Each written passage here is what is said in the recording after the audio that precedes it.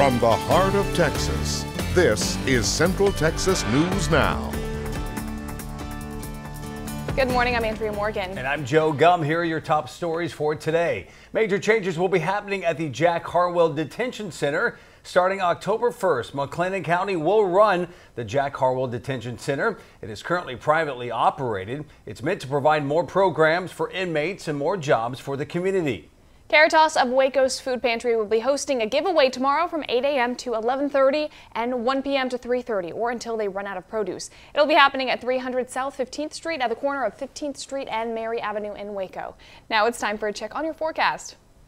We're currently in the upper 70s right now. Lots of sunshine is expected heading through the rest of the afternoon, going on to the evening. Heat advisory in place. That's going to start at noon and that's going to last until tomorrow evening. As we top off today, we're going to be in the upper 90s. Heat index values is going to feel more like 105 degrees this afternoon. At least we have that little bit of a wind to help us out of the south between about 10 to 20 miles per hour.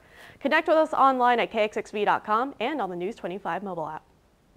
The Central Texas News Now news app. Search KXXV in your app store.